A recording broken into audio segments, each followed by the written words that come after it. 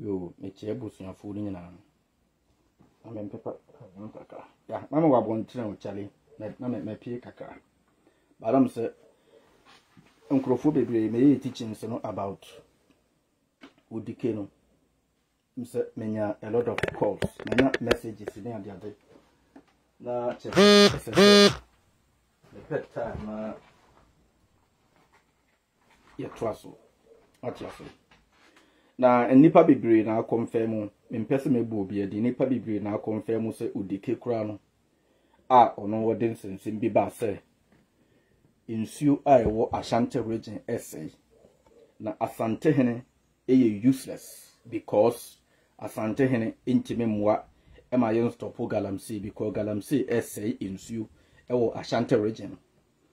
Odike is a Galamsey boss. Odike, yeah, I'm working on my air condition today. This is an air conditioning capacitor. Yeah, Odike is a Galamsey boss. Odike, Galamsey ekoso Ashanti region. Oma omo chassis. Omo toto ensase. Enipa bebre ena omo ya na mebo audio no a ebeche but program bi my memo program bi a ewo me find video no so a download a share. Program no omo ye no omo kire se Odike no is a beneficiary of Galamsey. Omo shada ye program bi on media. E ka kire ye Ghana for say Odike is a beneficiary of Galamsey. Now beneficiary in the sense that oko Galamsey site eko seriously sika ewo oma omutu Galamsey ho. Omo throw off kakra. But truly no. Odike is Galamsey boss. Inipa ni bi mo kire se Odike enenam Ashanti region ototo ensase. Se owo afuo owo koko afuo a obeto a na omo ye de machine abedwi koko ni nyina ato agu. No what the asase na tu Galamsey tie mi o. Odike no owo koko farmer na wa ba betu koko farmer na wa me ye dwi koko ni nyina ato agu. No what the asase na tu Galamsey awa Ashanti region ho owo anka owo plantation farm bi anu wa ba beto na wa me ye de asase no etu Galamsey amam Odike ni dwuma odi no. Inti me kasa no, I know what I'm saying.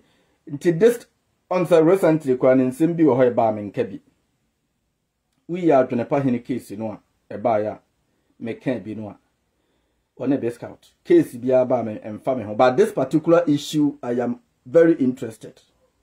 Because the same person, in so many years we are speaking against Galamsey, that Galamsey is destroying the land of Ghana. What you say? Galamsey is destroying lands and water bodies in Ghana. But in the same person, you know, on Wabwa, Amaya to Galamsey Mugus, no, Imubako, and Ashaba Babon Tanabe my games, say, ASANTEHENE essay Ghana, in Suno essay wo Ashanti region. ASANTEHENE, Udidi ASANTEHENE. What you say? And I may catch him say, may I know what I'm talking about? Onwani krum ensase a wototo ya odwi nkrofo japade guye purposely for Galamsey enye ensem ketwa what some amola no so manya so many audios ni biati ensase a Odike ensase a wato adwisu koko ato agu purposely so obi nya sase no kekede atu Galamsey no eyese yesterday I said Odike is more like OSEI Kwame despite such people no you respect them omo ye sikafo omo ye mugus but omo na cause problem. Most of the problems in the society in Ghana is being caused. Most of the damages are coming from the so-called billionaires, so-called rich men. Yehu omo so mfa so bia. And Odike is one of them. Na yesi boy bi ono ohen David na boa bi sa no be bi ono bleach aye ne trimi basa no so edidi atante na tem hwe wo nyansasem bi a obefa so de atu ASANTEHENE for say ASANTEHENE na mkwaboni bi so a let us do it in a justified way. Previously I spoke about Asantehene ne Ghana mpanyimfo no. People actually know what I was saying is true. Memfremu stories. But why is it that enipa na ono wo tu Galamsey no? Asa eba bibli mu Asantehene say yes, say Ghana nsu. Na emu ono asa nya supporters. Bia other na mode Ghana for adwin dia grossa. What you say? Me say sa ansem we say me waste me time me near chiri ene sa ade man. But this particular case, my interested. I have to say something about it. Yeah, the Nepal Junidia grow too much, which is not good. More the Ghana for Junidia grow. We are fighting against Galamsey. And the same people causing the problem, no, they are pretending as if they are helping us to solve the problem. And the other causes our Ghana money more son. Ah? Odike unto Galamsey. And Crawford Japadi and Daya what talk I mean a Diego. Because there was one who go do fear nothing, one who good. Obi aduana nka ne na sase obi aye ne body fu no obi aye ne obi aduana banche ne niam Odike timi ka se wo hunu gold wa sase na senti banche ne nyina no moto amubenya sai na watua moka no wase mo sase e de atu Galamsey wo wia san be gina ho ba be ka kire se asantehene ne de Ghana asantehene na OSEI Ghana OSEI Ghana nsase ya na se Ghana nsu atese. Once I can be on case na edin. Because I know what I'm saying. From yesterday coming on the case na edin. No mashada say asantehene ahemfofo no bi ankopa Odike say onko bie oyerepa FM bia. Me can be ntina mo pese mo close case no because moya me the more facts ebeba bontre. The guy Mrs. Answer say mo say me je chiri but men tra ho ntwe Galamsey is one of the abominations in Ghana. Eni ma mi tia ba akopa ye enipa hu moja amotwetwe rough ene Galamsey no enya sam ye nkasa bio ni ayedi ansankwase bi ba yintime nkabi atiaso Odike tu Galamsey waye omompanyi Galamsey fo mpanyimfo no mo ska omode to bulldozers machine akese ye di kodwin sase etu Galamsey no Odike is one of them masa muhunehuna Ghana for sa na mu adeda mu jimisa edum ho nsu eda ho na eme ya nsu eda Kumasi sa river of Cincinnati fell rough udru ho na nsu no wonam so na chale nsu na fell rough nsu eda edum ewu Kumasi nsu na ni ay black esikafo ewu Kumasi na yese omu hu mudi fi mo na mo ye business akese wadum ho na mudi fi ama nsu na ni ay black udru adum kan.